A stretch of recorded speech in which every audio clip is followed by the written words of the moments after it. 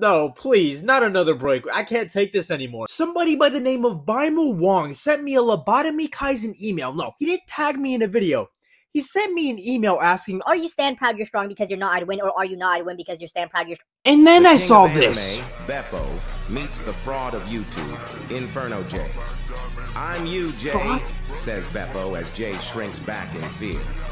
Jay starts begging for his life as Beppo slowly walks towards him. Stand proud, Jay. You are strong. Open my phone not even a day after the leaks come out, and I see this. It's honestly impressive how creative people are getting with this. Like, why does someone do this? I'm not even going to tell y'all to stop tagging me in this anymore, because it's not going to change anything. Mr. Grouper had began to notice the flaws in bubblegummy society as they propelled the weak while making the strong serve them. He started to become angrier and angrier each coming day.